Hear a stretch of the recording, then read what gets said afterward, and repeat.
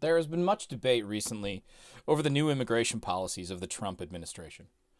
The supporters of this plan claim that this new restriction helps to ensure the safety of our citizenry. And while there may be a case to be made on that point, I don't happen to agree. And when I worry about the safety of myself and of my family and the people that I truly care about in my life, the danger of refugees is relatively low on my radar.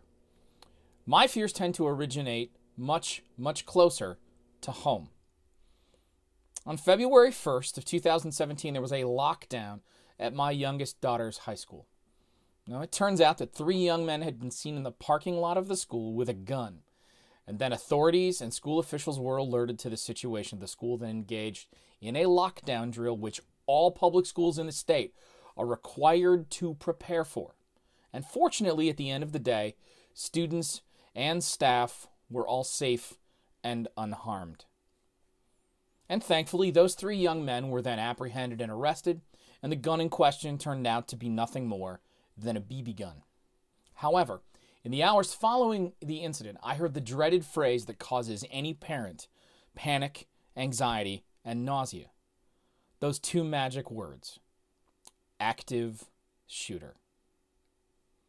I had received text messages and phone calls throughout the day, which is standard procedure, that the school was in lockdown, but there were no details in those messages or phone calls as to why. So therefore, it was not until after the all clear was given near the end of the school day that I finally heard the words active shooter.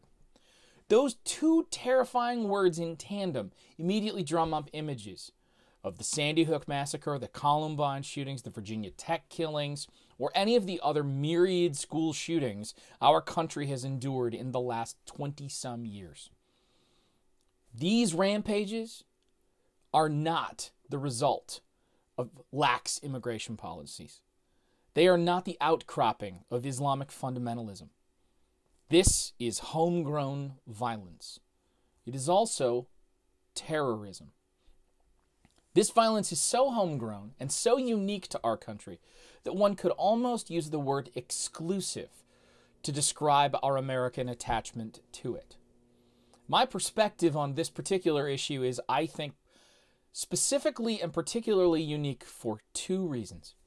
First and foremost, in addition to having my own children, like many of you, in public high school and in college, I work with schools on a daily basis. I own and run a business where I sell caps and gowns and class rings and graduation announcements to high school seniors. I am literally in and out of high school buildings hundreds of times every single school year. There are more than 100 people who are administrators, office staff, support staff, teachers, janitorial staff, people that I'm proud to call friends and colleagues who I work with and see on a regular basis. They're in these environments that I visit every single day.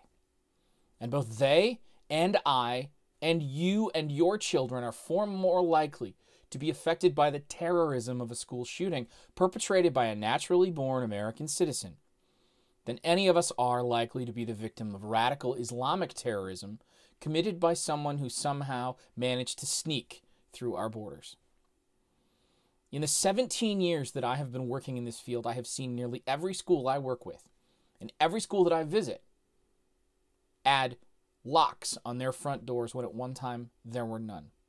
Security cameras have been placed at entrances to provide full view of every person entering, and they have to be granted access before they can even be allowed in the building. Staff and students spend hours every year practicing drills and learning escape plans in the event of a school shooter. In short, the likelihood of a school shooting is given the same preparation, attention, and possibility as a fire or a tornado.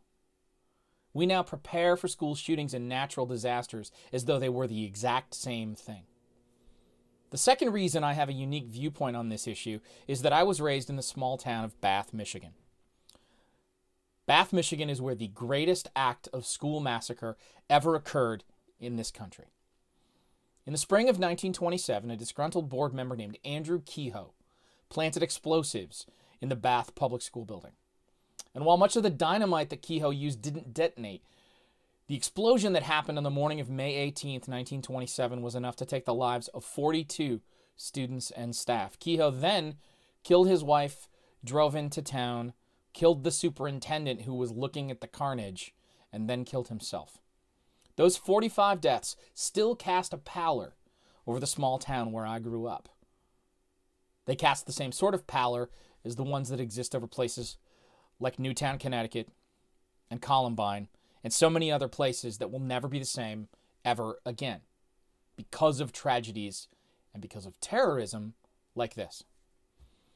And while we're fortunate that there's never been a school disaster quite as grave as the Bath bombing, the frequency with which these events take place now is simply staggering. There have been an estimated 142 school shootings in the last 3 years. Think about that. 142 incidents where shots were fired just in our schools. These are just 142 incidents in the last 3 years that have taken place just in a place where we educate children. This is to say nothing of the massacres of innocent churchgoers in Charlestown, North Carolina, or the Aurora movie theater shooting, or the other scores of mass shootings that plague our nation on a far too regular basis. And yes, this is a complex problem with a complex solution, and it will require more than one policy. But let's be honest, changing our immigration laws will not make us safer. At least not in this respect. These shootings are the single greatest source of terrorism we face today in our day-to-day lives in America. And do not be led to believe that there's something other than terrorism. Walking into a school filled with innocent children and innocent staff and opening fire is an act of terrorism. That in and of itself is the definition of terrorism. It's not just a school shooting. It's not just a tragedy caused by mental illness. It is terrorism. And this new immigration policy has been sold to us as a device to make us safer.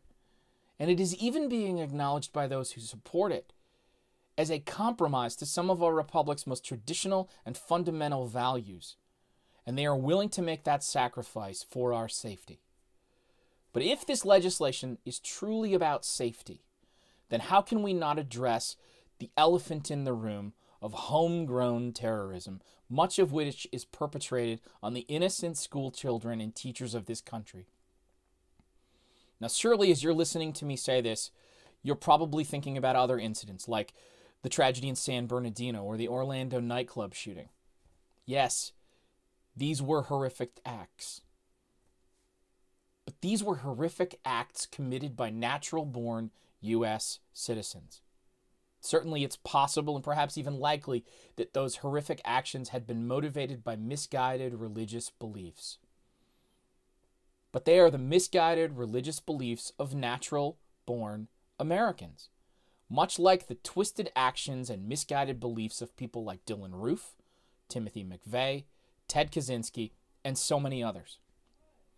We should have a robust debate in this country about who we invite into our nation, who we welcome into our family. But that debate should not be based solely on fear or on the false promise of a false sense of security. Every day when I walk in and see the locked doors of a school that I am visiting, I am reminded why I am not allowed to enter freely. It's not because I've done something wrong or even because you've done something wrong, but because so many Americans in so many towns, in so many cities, have created a new normal where public school shootings are now commonplace. And instead of truly addressing the root causes of why these things happen and what we might do to actually prevent them, we've simply put locks on the doors. When this happens, I immediately think of my daughters and their safety. I think of my wife and my extended family who often help me with my work. And I think about putting them in harm's way in a public school on a particular day at a particular time in the wrong particular place. And I think about why we as a society do not truly effort and work to fix this epidemic of fear and anger and death in our country. And surely by now you're asking yourself, why did I just randomly draw a corollary between the new immigration policy and school shootings? Is it because I'm a gun control nut? Well, to put it simply, this is a policy, this immigration policy is a policy designed to protect us. And I don't feel that it protects us against that which is most likely to harm us. The recent events at my daughter's school really nailed that home for me. If I am at risk, if my family is at risk, that risk is far more likely to rise from within instead of without.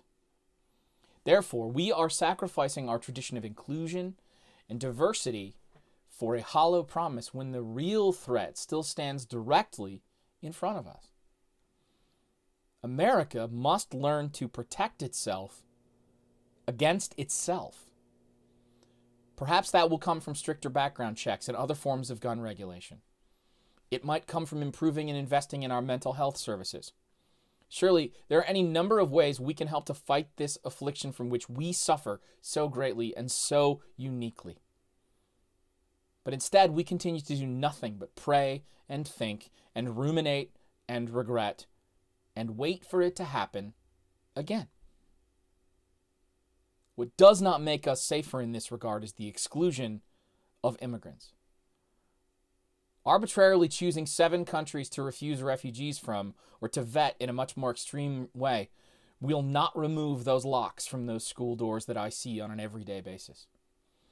It will not help me to worry less about my loved ones. It will only serve to reduce our character as a nation. Let us protect ourselves by admitting that we are failing to address our most dangerous threat in any real and meaningful way. We are our own greatest threat. Let us begin there if we truly endeavor to make ourselves safer. Thanks for watching.